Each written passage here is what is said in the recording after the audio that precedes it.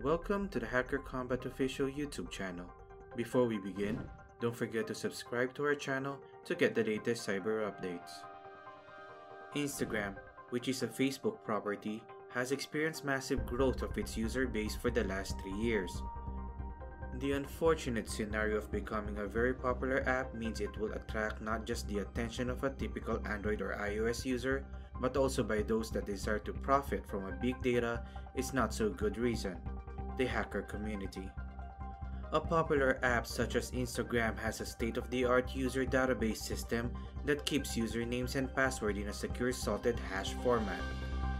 The possibility of this salted hash information to be converted back to usernames and passwords by the hacker using clever reverse engineering is impractical. The encryption standard of AES-256-bit is too strong and too complex for even the supercomputers of today to brute force decrypt in a reasonable amount of time. Of course, the more popular the user is in Instagram, or any social media platform for that matter, the bigger chance troublesome individuals in the platform will target him.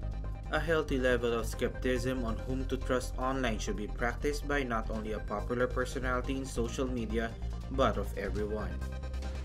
One of the best practices when it comes to social media interaction is establishing a social media page for personal and business or professional use. This way, the contacts will be stored separately, with misses or professional contacts not included in the notifications when a content that is categorized as professional is posted by the user. The professional page can also be locked down to be just viewable by the user's professional or business contacts, filtering out people who are just curious. As an added bonus, all mainstream social media platforms offer two-factor authentication. A one-time code will be sent to the user's registered mobile number and it is needed to completely log into the account.